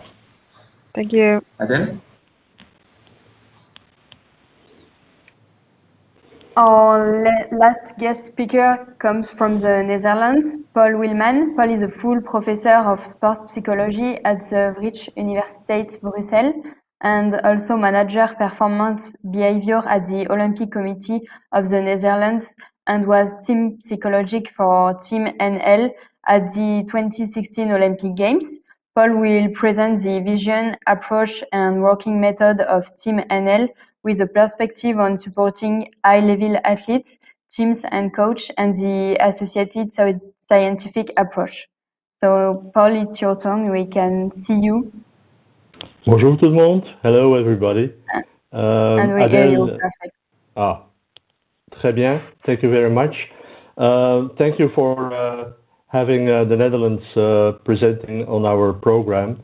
So we can switch to the presentation. I would like to take you through the next slides to show you what the topics will be that I would like to cover with you. So in essence, the question asked was, can you give us an overview of what Team NL, so the Olympic team and the Paralympic team of the Netherlands is doing, and especially with regards to research. So what I would like to do is to look at the following topics, which include Team NL, who are we, the research, innovation and expertise, and some of the challenges if I still have time. And I would like to recognize the contribution of my colleague Camille Maasse, Performance Manager of Research and Innovation in this presentation. As Adele introduced me, I'm also a professor of sports psychology in Brussels, so which means that I also take a scientific academic look at what we do. Now, who are we, Team NL? Well, the mission of Team NL is very simple, but straightforward. In fact, it is more medals. In Rio, we were 11th on the Olympic medal table and 7th on the Paralympic medal table. The goal is top 10 in Tokyo, but more medals also in more sports and with more impact on the home front and the sports participation in the Netherlands. So more means also development, which means that we have to look at who are the units or who are the elements or aspects of our organization which contribute to research and innovation. Well, we have the performance management team who are looking at developing and strengthening the elite sports program. We also have the team of experts led by my colleague Camille Maasse to develop and implement expertise to increase performance. We also have colleagues included in athlete services who provide support and develop and facilitate the Team NL career of our Olympians, Paralympians. And finally, we have games operations. Those are the colleagues who are responsible for optimizing the performance climate for every mission, every championship, every games we participate in. So when I go to the Team NL experts, who are the people looking at research, innovation, and provide the expertise, I would say that we have generally similar expertise as in the other presentations. And in an alphabetical order, we talk about performance behavior, which is used to be called sports psychology, but which is broadened to behavior, and I'll come back to that later on. Performance nutrition, performance technology, research and innovation, sport medicine, and strength and conditioning. And a very important point in our support, but also in our approach, is in fact the interdisciplinary approach. So collaborating with the coaches and with the athletes and teams. In this presentation, I'll just illustrate some of the other research items of aspects of my colleagues, but I'll focus on what I call, or what we call, performance behavior. So when I go to the first topic of research, then research is very clearly driven by the demand, which means we look at measurements, we look at scientific data from the programs, and we collaborate with universities, nationally but also internationally, looking for external funding and working with scientific committees. So some of the aspects of some of the points which have been developed in research from the other domains include sleep and performance, heat acclimation and cooling strategies relevant for Tokyo, and performance measurement in wheelchair sports, as an example. From the performance behavior domain, which includes lifestyle, sports psychology, clinical psychology, and psychiatry, we have some of these topics which we look at: the holistic development of competences, cognitive readiness, and an important development in research and talent identification and selection, resilience, mental recovery, and mental well-being of coaches are some of the topics of research which we are looking at from the behavioral point of view. Now, just to illustrate one point, there's the holistic development of competencies. We actually use what we call a holistic athletic career development model, which I will not go into detail, and for those interested, I can always communicate the references for the publications of all the research and innovations we are talking about today. It's a holistic development model which actually looks at how athletes develop, not only at the athletic level, but also the psychological, psychosocial, academic and vocational, financial and legal. And why is that important? Because it shows us, if you look at the chronological development, going from talent development into the elite level or master level and the post-athletic career, you will see that it identifies some of what we call the important transitions in the development of athletes. The talent development transition, the junior to senior, the elite, world, European and Olympic, Paralympic, and then the post-athletic career or the career end. So it helps us to identify the different challenges and prepare our athletes for those specific transitions. From a research point of view, this has led to another project which we developed with the University of Groningen and Brussels together with the team NL, is actually identifying from a holistic perspective, so at a similar level, the different competences which are enabling the athletes to progress in their development. And this is, once again, very briefly, a list of the competences which were identified from the research point of view. And I'll just to show you how we use this with our sport federations and programs. It actually identifies for sports specifically which kind of competencies the technical director, the coaches, the talent coaches feel that should be developed in their athletes at an individual level or team level throughout their career, and what we call 8 years before a possible podium, so that they are enabling their athletes to have the psychological competencies they need to optimize their own development and, as such, also possibly maximize their level of performance. If I go to a second point which came out from this holistic model is research we are doing with regards to cognitive readiness. Cognitive readiness is actually looking similarly like the physiological or physical readiness, in what area are athletes prepared or unprepared to take the next step in their development. And preliminary research is showing, by the way, research we are also conducting together with our Japanese colleagues, is showing that cognitive readiness from a psychological point of view is becoming a well-established and possibly validated indicator of talent development.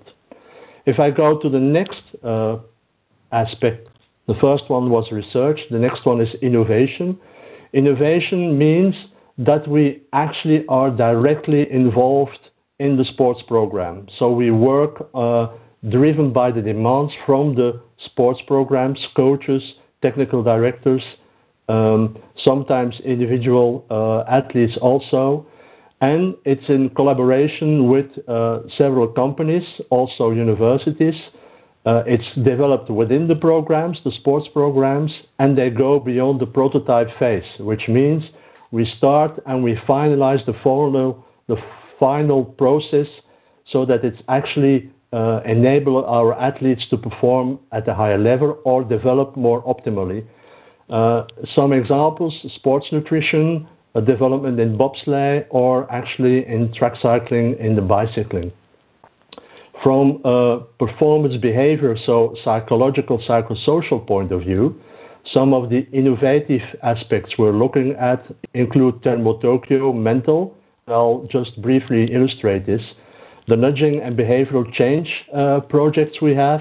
M2M is medal to medal, world level medalists to Olympic or Paralympic medalists. Team excellence, intradisciplinary psychological support, so the collaboration between different types of psychologists, and career support, as previously also mentioned, the program, for example, in Norway. So just to once again illustrate one of these points, I'll just briefly touch upon the project which is called Thermo Tokyo. Thermo Tokyo is actually a physical project developed to prepare our athletes for the heat and humidity in Tokyo, but we added from the beginning a psychological perspective also, which we call Thermo Tokyo mental. Mental in the sense it's well-sounded, well-developed. And we have developed a tool to analyze the athletes' own coaches and staff's own analysis of how they cope with heat, and what some of the issues are which we need to resolve or help them or provide support to them during their stay in Tokyo. On 3 different levels: the cognitive responses to heat and humidity, emotional and physical, related to behavioral issues. And once again, as an illustration, this is a little spider web we actually use. I see it is, of course, in Dutch, but I'll just illustrate with some English items. It reflects a profile of one of our top-level athletes on how she perceives she is coping with heat, and we tested this during pre-test events in Tokyo. So, for example, at the cognitive level, so the further out from the center, the more important it is in the perception of the athlete. Negative thoughts, lost in details, or problems or issues with decision making. From an emotional perspective, it's getting stressed, reluctant to put in effort, or feeling fatigued, and nervousness. And from a behavioral point of view, we see that feeling too hot, feeling too thirsty, which is actually a crucial point also from the perspective of nutrition, feeling pressurized physically, and exhausted faster. So it helps us to identify the perception of the athletes themselves in order, and this is just on a model I'm showing, a very simplistic representation of the model we use then to develop their competencies and the support at the psychological and psychosocial level in order to prepare them. And this has been going on together with the physiological perspective since almost now 3 years before Tokyo. So innovation was the second point. The third point is expertise, and especially expertise, which means that we are on the field or next to the field, next to the swimming pool, or next to the pitch, or in the hall. So means that we have experts on the ground, so that they are well known to coaches, to staff, but also to athletes and to teams. And it is reflected in a group of what we call embedded scientists we have working in field labs, meaning they're integrated within the sport-specific program. And we also have our experts in our 5 team and health centers where they work in an interdisciplinary way. From the perspective of psychology, performance behavior, the points we add in our expertise is a competency-based team of experts. And I'll just give you an idea of who they are. Mental health, which has been an enormous important point since at least 4 to 5 years. Psychological impact of corona and measures, which I'll just briefly illustrate what our approach was. Eating disorders, mental support also for the experts themselves and for the staff, and the team psychologists for the Olympic and Paralympic-based games. So when I look at the competency-based team, so what are we talking about? Well, just once again, a simplified way of showing possible issues at the psychological and psychosocial level. And once again, this is very simplified because this is not reality, but it is more for a visual representation. You could go from the green side, peak performance, into good mental health, going to normal health, but then going into submental illness or active mental illness, which means we have set up a system which we in which we provide experts for daily functioning and enhancing performance on the one hand, but also for counseling and therapeutic treatment. And if I just give you an idea of who are these experts, well, optimizing daily functioning and enhancing performance is the elite sport, the lifestyle coaches, of which we have 13 in the team, sports psychologists or performance psychologists, and on the other side, or the integrated side, I should say, the counseling psychologist, clinical psychologists, and psychiatrists. So those three latter ones provide individual support, while the first two provide daily support or are embedded in the system. And a very important challenge which I found when starting with this team was having not the interdisciplinary, but the intradisciplinary collaboration. So how do you optimize the collaboration between a sports psychologist and a clinical psychologist working with the same athlete, for example?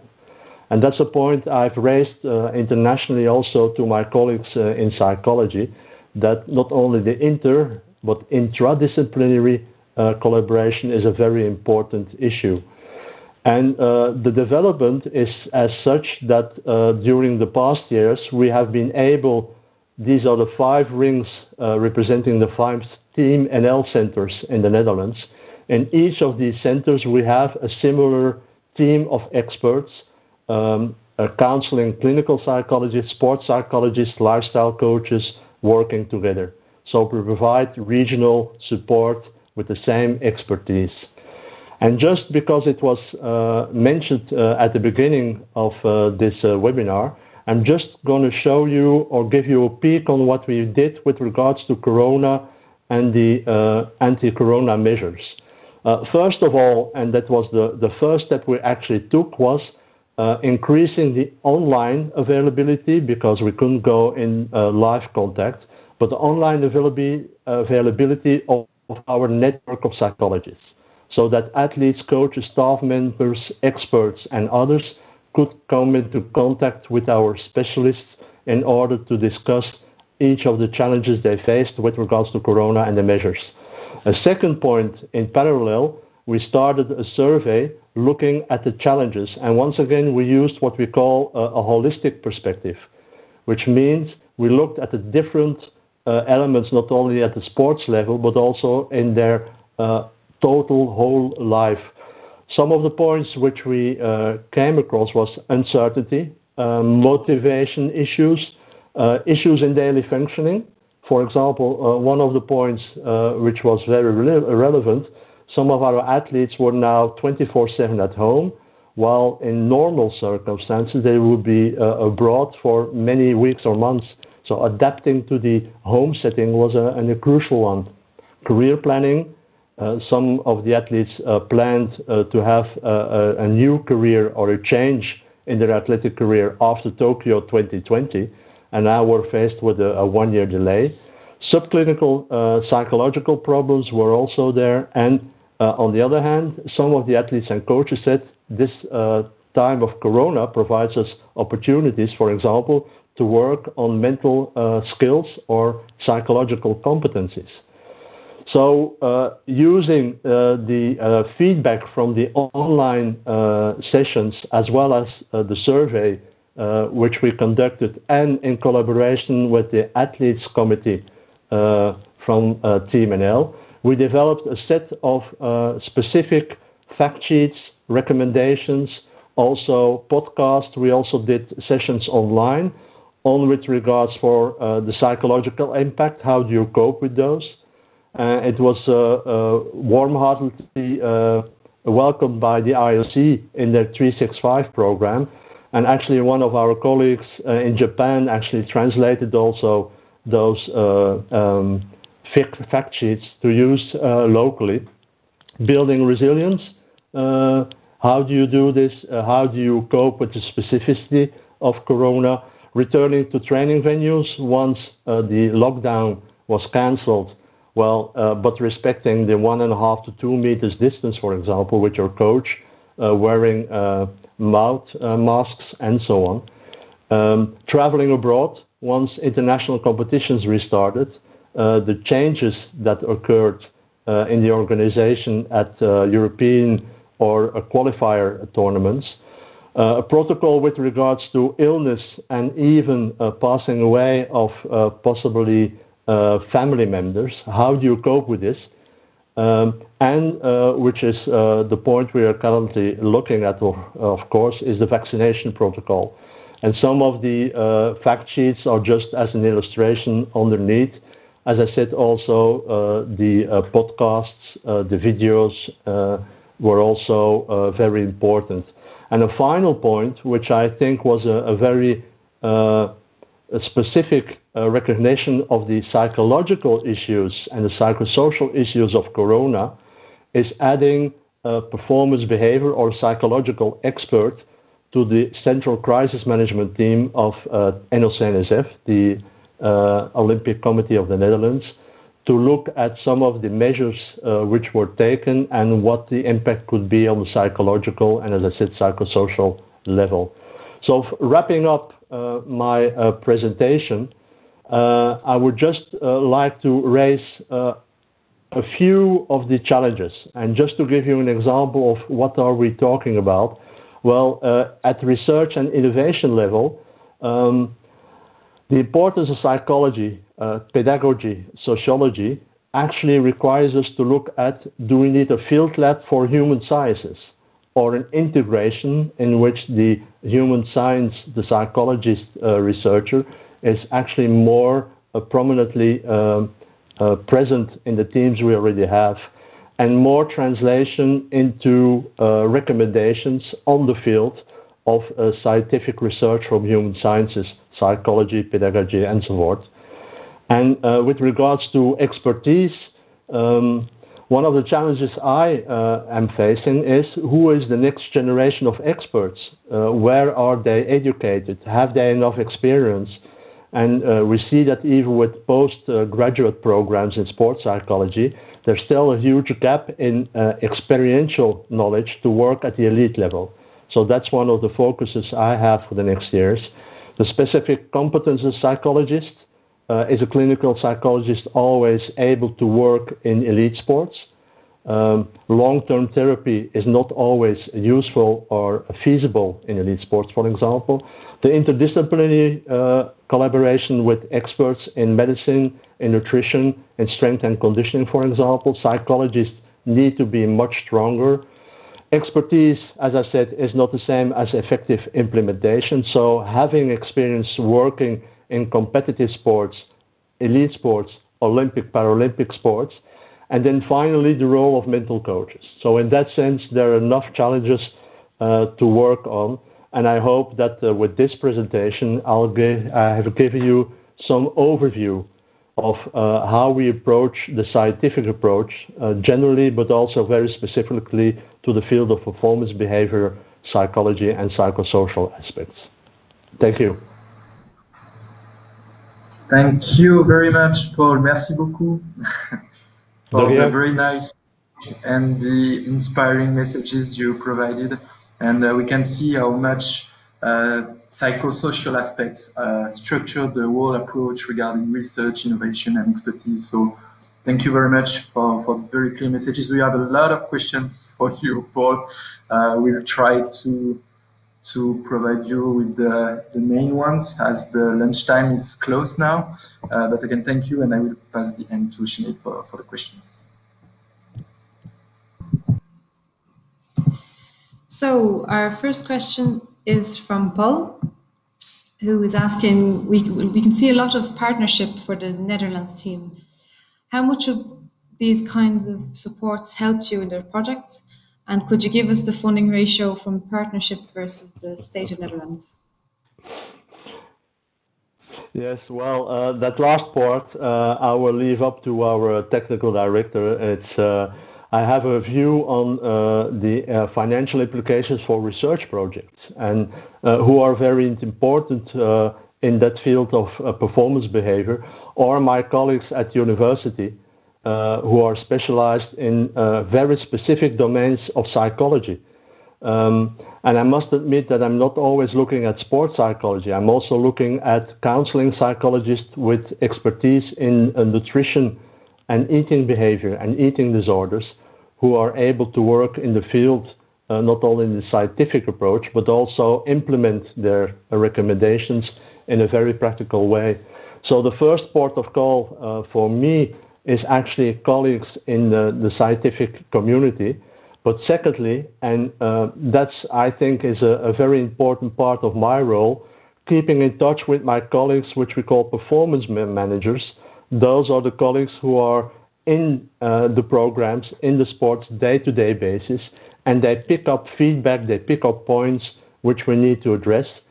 And finally, being allowed to join master classes, master coach sessions, and traveling with our coaches enables me to have a very good view on what the needs are at the applied level.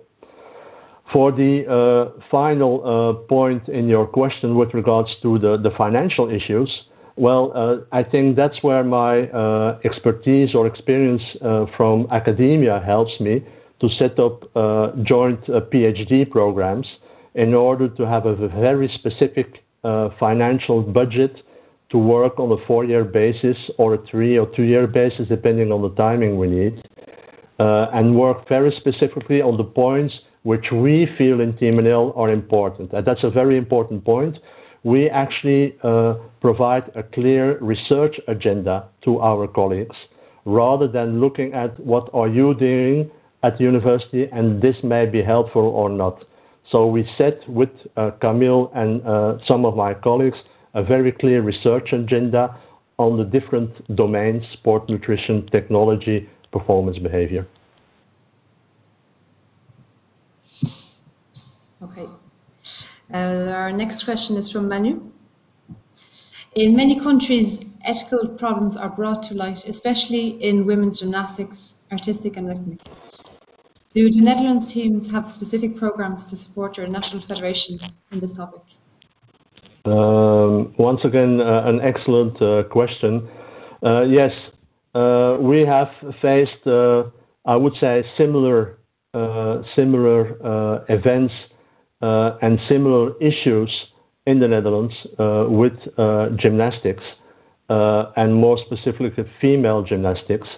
We have been very proactive together with the sports, the Gymnastics Sports Federation, but also with a Center for Ethical Behavior, helping athletes and former athletes to cope with the issues or even trauma they still have with regards to problems they faced with generally adult coaches.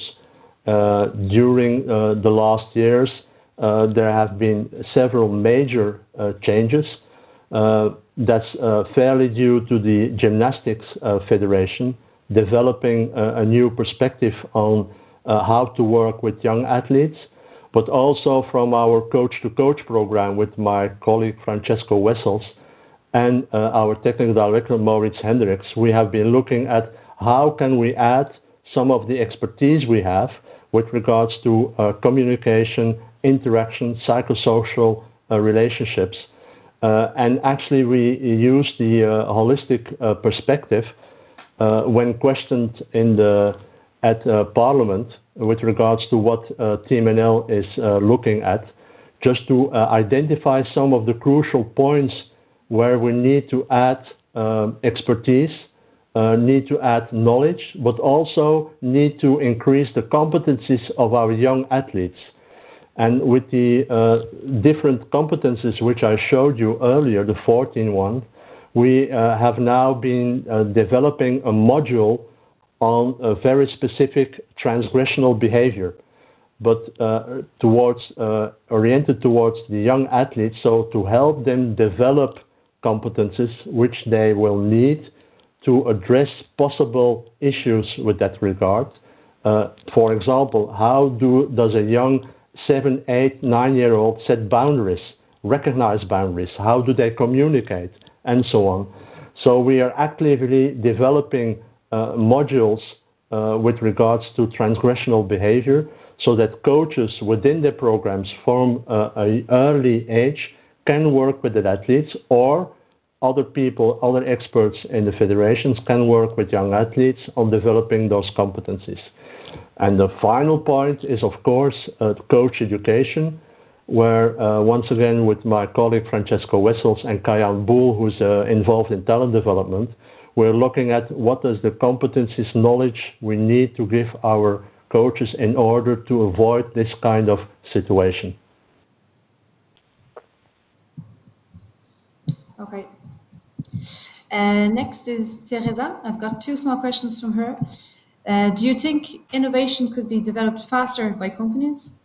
And how would you set appropriate collaboration environment to facilitate smooth sharing of expertise and preserve data privacy? Yeah, well, I could give you a full hour of presentation just on this question. Let me just address the first part of the question. Can we develop faster or more easily with collaboration with companies? In some respects, yes. For example, we were thinking about how can we identify nonverbal behavior in order to facilitate coaches to comprehend, to understand what is happening at the emotional level, for example. Now, this is a research question. This is not an applied at this moment question. But when we then talk with companies, they sometimes have already very specific tools which we can use. For example, camera tools, programs for identification of behavior. So companies must be helped to understand what we are looking for.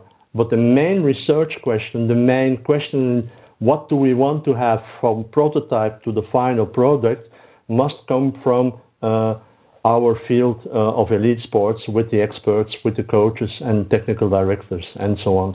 So yes, and I think that one of the strong points in the Netherlands, and I, as you may know, I'm Belgium, but why is the Netherlands sometimes seen as a very productive or very strong nation, is because that collaboration in between different segments of society, elite sports, companies, financial, even the government, is very strong and very rapid, which allows the possibility to develop very rapidly the first prototype, see when it works, and then adapt or continue or actually even stop the process if it's not adding. So in that sense, yes, there's an absolute value to talk with companies because they need our view and what are we looking for, but also for us to understand what's already in the market and which can be adapted to be used in elite sports.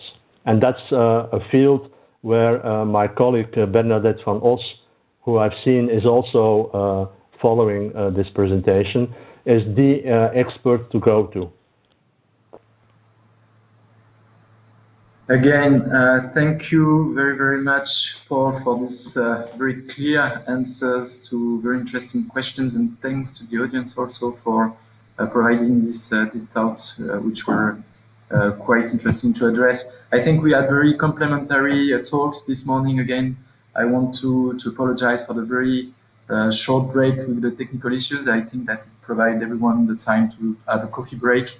I hope you enjoyed the session. It was a great pleasure to have our 5 speakers with us this morning. It was very inspiring and very different aspects of performance and a very different model of performance support all over the world. Thanks again to Adam, Kobayashi, Else, Paul, and again, I think we had a very great time all together. And I forgot Nicolai, sorry, which had to leave us after the technical issues. Thank you, Sinead and Adèle and Adrien, for organizing this webinar. I hope you enjoy everything, and I will leave Adèle to close the session. Thanks again, Paul.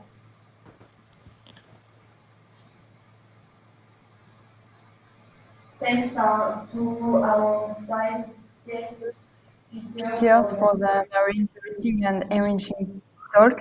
It was a real pleasure to have you all with us today. We hope to be able to welcome you at the INSEP when the sanitary condition will allow it. Thank you also to our listeners. You were between 200 and 2 million to follow this incredible webinar. And of course, thanks you to my INSEP colleagues for the smooth running of this event. Adrien, Gaël, Sinead, Bruno, Jean-Paul, Thierry, and Jean-François. We will meet you in June for a new event that will honor our partners. See you. Bye.